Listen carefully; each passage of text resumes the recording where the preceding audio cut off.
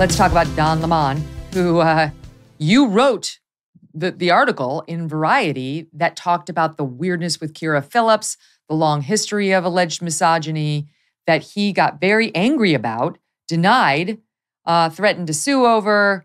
Let me just ask you, first of all, have you been sued? Not yet. Okay. So amazing. Just a threat, but no actual lawsuit. Let's start there. I'll play what he said last night at the Time 100. But for people who aren't familiar with your in-depth piece, what would you say was the biggest headline out of it? The biggest headline, I would say, is that his purported misogyny dates back really far. Like the whole Kira Phillips incident happened in 2008. Soledad O'Brien, 2008. There was, nothing that's new here with the Nikki Haley comments. This had been going on, and even more egregious, allegedly, back in the day. The thing with Kira Phillips was very weird. He was reportedly jealous of her. They were co-anchors on a show, and she got sent to Iraq, which was something he wanted. And then he started to act, I mean, truly, I've said it before, like a single white female, like a Glenn Close, like really started to do, according to your reporting, do bizarre things to her. Yeah, that's how my sources described it. Very kind of unnerving, and it unnerved many people in that very tight-knit Atlanta crew that was working at the time together. They all shared like a news pod, so nothing went unnoticed. And it was very unnerving for people.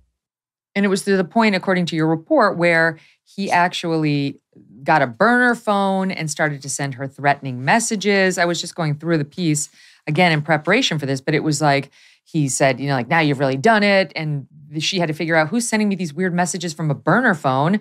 This is bizarre. They did an investigation, and you report that they found out it was Don Lemon, that he was then fired. He was fired from that job. He was demoted after texting her, now you've crossed the line and you're going to pay for it. They traced the text back to him from the burner phone. He was abruptly pulled from his co-anchor duties with Phillips, moved to the weekends. It was demotion by any objective measure. Now, he came out after this and said, it's all lies. The story's riddled with patently false anecdotes. No concrete evidence, is entirely based on unsourced, unsubstantiated 15-year-old anonymous gossip. It's amazing and disappointing that Variety would be so reckless. CNN, we covered this at the time, said the Variety story provides no actual proof. I love this because, CNN is the one that would have the actual proof, instead relies on anonymous sources and unsubstantiated claims from 10 to 15 years ago. CNN is unable to corroborate the alleged accounts, as if it had no record of this. What you report would have been an HR investigation that led to a main anchor's demotion. In light of his firing this week, do you see that denial differently, or what do you make of it? Well, I make that denial out to be exactly what I did 3 weeks ago, which was, it was very Trumpian. It's just all fake news. Everything here is fake. And I was like, well, it's an undeniable fact that Dawn was moved abruptly from weekdays to the weekend, which by any objective measure is a demotion. So, give me point by point what you are disputing. And there was no point by point. It was just, none of this says, we can't corroborate, which is absurd to me, right. Because human resources records, maybe they're in a vault somewhere, but you can find the key to that vault and dig them up. And they're kept for a reason. People. Yeah, they're kept for a reason. Well, that's exactly it. So that's what I was saying after the time. If this isn't, if you don't know whether it's true, you should have a working interest in finding out whether it's true, because you've now partnered him with 2 other women who are complaining about him. So call up Kira Phillips. Why don't you ask her? She's still in the news business. She's at ABC. Ask her if it's true. And why don't you say, do one better and say, you know what, Kira? If we made you sign an NDA, you're released from it. Tell the world about your experience with Don. We'd all like to know, for the sake of Poppy Harlow and Caitlin Collins and every other woman at CNN. They didn't do that, but Don Lemon was gone, I don't know, within a month, because once again, he had an on-air dust-up in which he diminished his female co-anchor and was very rude to Vivek Ramaswamy. So now he's out there. He goes to the Time 100, which is this annual event in New York where, we try to pretend that we're all important, and was asked, keep in mind, he's hired Alison Gollust, who was let go. technically resigned, but was forced out of CNN for having an affair with Jeff Zucker.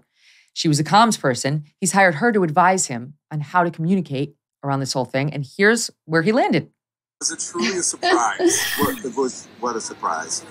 Leaving CNN. Well, I think that my statement speaks for itself. Yeah, it was a surprise, but life goes on. That's behind me, and we'll see what happens in the future. I'm going to spend my summer on the beach and on the boat and with my family and just chill out, and then I'll see what happens next. Life is short, and you have to, whatever life hands you, you have to bob and weave and do it. I'm a survivor. I come from strong, sturdy stock in Louisiana. I live my life with no regrets.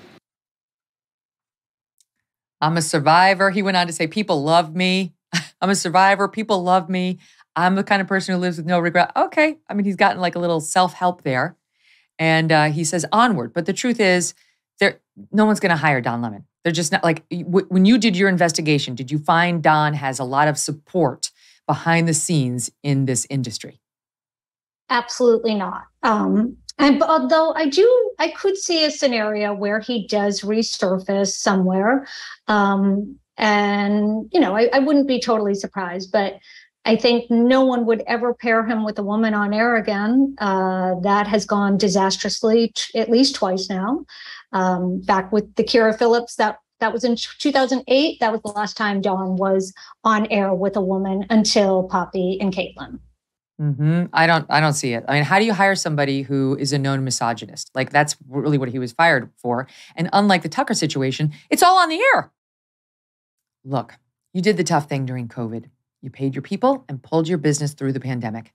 And now doing the tough thing could qualify you for up to $26,000 per employee at covidtaxrelief.org.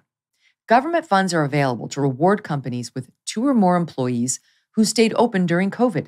This is not a loan, and you don't have to pay it back. The program's complicated, but no one knows more about it than the CPAs and tax experts at covidtaxrelief.org. You pay nothing up front. They do all the work and share a percentage of the cash they get you. Businesses of all types, including nonprofits and churches, can qualify, including those who took PPP loans, even if you had increases in sales. You did the tough thing for your employees during COVID. Let covidtaxrelief.org help get you up to $26,000 per employee. Visit covidtaxrelief.org. covidtaxrelief.org. covidtaxrelief.org. Hey, thanks so much for watching. If you like what you just saw, hit the subscribe button for more clips and full episodes.